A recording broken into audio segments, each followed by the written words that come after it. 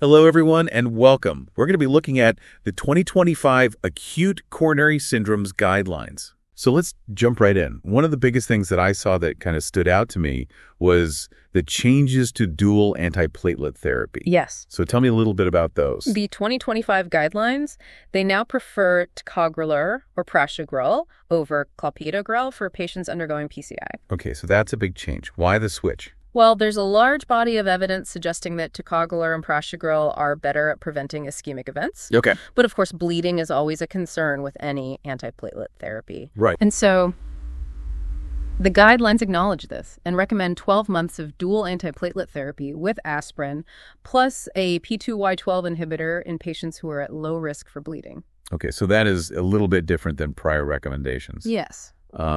What are some of the things that we can do to try to mitigate the bleeding risk? I know the guidelines have some tips on that. Yeah, so they recommend PPIs for patients at risk for GI bleeding, and they also recommend considering switching to Ticagrelor monotherapy after 1 month of dual antiplatelet therapy if the patient has tolerated it well. Okay, what if a patient needs to be on long-term anticoagulation?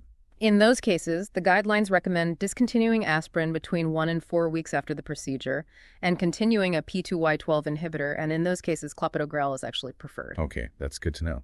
Another thing that stood out to me that was kind of exciting is they're recommending the use of intracoronary imaging a lot more. Yes. So this is a brand new recommendation, urging clinicians to use it more often for complex lesions during PCI. Absolutely. This is the first time the guidelines have recommended this. Okay, so why is this so important? Well, intracoronary imaging allows us to see those complex lesions and really get detailed pictures, and that allows us to be more precise with our interventions and ultimately leads to better outcomes for our patients. So it seems like this is maybe becoming more the standard of care. Are there any specific lesions that they recommend we use it for, or is it more just kind of like a clinician judgment? Yeah, that's a great question. So the guidelines don't give us specific recommendations about using it for certain types of lesions, but the evidence is pretty clear that better visualization does lead to better results. And so, in many complex situations, it's probably a good idea to consider it. Okay, great. And then another kind of truly brand new recommendation is the inclusion of guidance on mechanical circulatory support. Yes, this is the first time that they've included this. Right. And they recommend a microaxial flow pump like the Impella CP in select patients with cardiogenic shock, especially those with STEMI. Okay, wow, this is groundbreaking. So tell me a little bit about the studies that have kind of supported this. Well, one study, for example, is the Danger Shock trial, and that study showed that routine use of these pumps reduced 180-day mortality compared to standard care. That's amazing. But I imagine there's some risks that we have to consider as well. Absolutely. So while these pumps offer potential benefits, we also need to be aware of the risks, which include bleeding limb ischemia and the potential need for renal replacement therapy. So really thinking about carefully selecting those patients who will benefit the most and maybe thinking about those factors that might make it less appropriate. Exactly. Okay, great. Let's move on to complete revascularization. Okay. What are the new recommendations there? So the guidelines haven't changed too much in this area. They still recommend complete revascularization for both STEMI and NSTEMI patients, meaning that we should address all significant blockages. Okay, how do we decide between CABG and multivessel PCI? Well, it really depends on the complexity of the coronary artery disease and the patient's comorbidities, and the guidelines offer some guidance on how to make that decision. What about patients who present with cardiogenic shock? Does that change our management at all? Yes, so for patients with cardiogenic shock, we do revascularize the culprit vessel immediately, but we don't routinely perform PCI on non-culprit arteries. Interesting. Why is that? The evidence suggests that in this specific situation, the risk outweighs the benefit, and that's why we don't do routine PCI on non-culprit arteries in patients with cardiogenic shock. Okay, that makes sense. All right, secondary prevention. What are some of the big things that we need to know? So secondary prevention is all about preventing future events, and the guidelines do a nice job covering this. So first of all patients should be on high-intensity statins. And the guidelines also provide a nice algorithm for when to add ezetimibe evolocumab or laricapirase based on the patient's LDL level. Can you walk us through that a little bit? What are those levels and kind of how do we use them to make those decisions? Sure. So if a patient is on maximally tolerated statin therapy and their LDL is 70 milligrams per deciliter or higher, then we would add one of those medications. And if it's between 55 and 69 milligrams per deciliter, then we need to consider other risk factors, such as family history, smoking status, and other comorbidities. So really customizing that prevention plan for each patient. Exactly. And that's what's so great about these guidelines is they're not one size fits all. They really allow us to tailor the care to the individual patient. I like that. What about cardiac rehabilitation? Cardiac rehabilitation is an important part of secondary prevention, and the guidelines recommend referring patients to either a traditional or a home-based cardiac rehab program. Okay, so it's nice that we have options there. Are there certain patients that do better with one versus the other, or is it really just patient preference? Yeah, so the guidelines don't really specify which one is better, but they do recommend taking into account patient preference and also what's available to them and, really having a conversation with the patient and coming up with a plan together. Let's shift gears a little bit and talk about red blood cell transfusions. Okay. So, red blood cell transfusions are obviously very common in this patient population.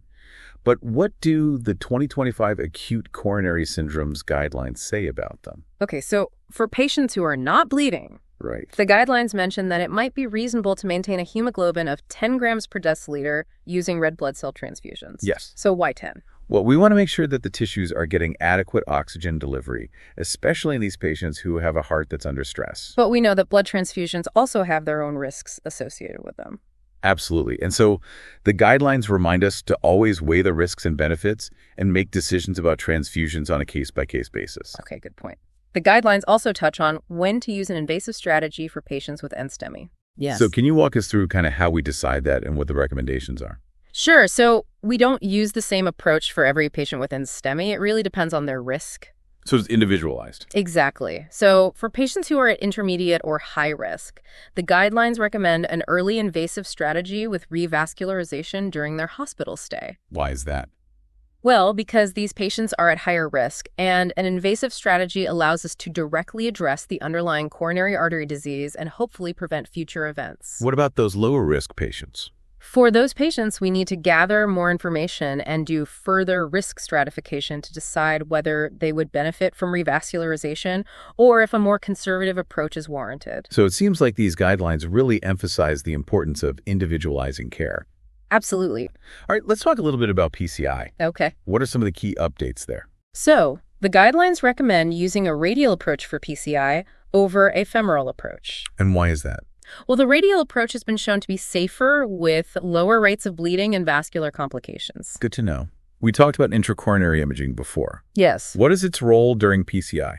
So during PCI, intracoronary imaging can be used to visualize complex lesions and give us a better understanding of the anatomy of the arteries, which can help us be more precise with our interventions and ultimately lead to better outcomes. Sounds like a really useful tool. Absolutely. Yeah. Technology is really changing the way we practice medicine, and this is a great example of that. Yeah, for sure.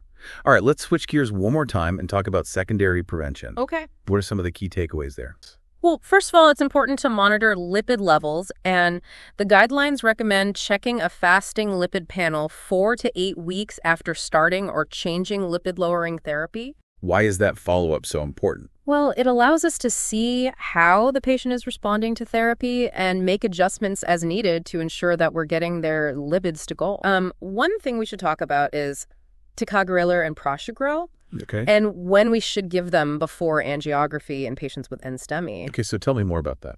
So if we're planning to do an angiography more than 24 hours after a patient presents with NSTEMI, Right. the guidelines recommend giving either Clopidogrel, Ticagrelor, or prasugrel before the procedure. Okay, and what's the advantage of doing that?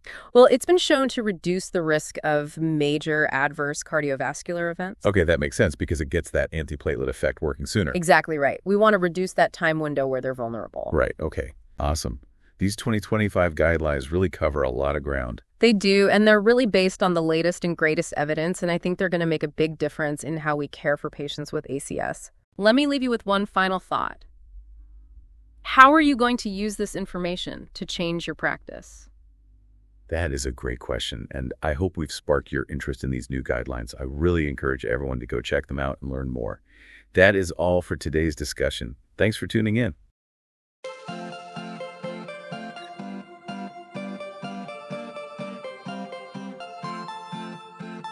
Thank you for watching. Please subscribe to our channel by clicking the subscription button. If you have any questions, feel free to leave a comment below in the comments section.